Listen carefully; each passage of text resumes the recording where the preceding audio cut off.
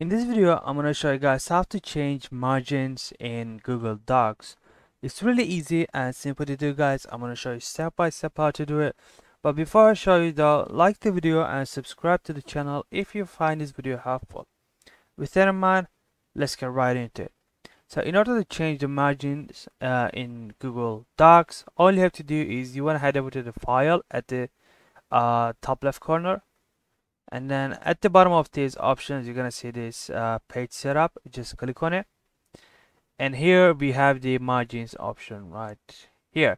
You can basically adjust it to your liking from here, and then hit the OK button to save your changes. And that's pretty much it. This is how to change margins in Google Docs.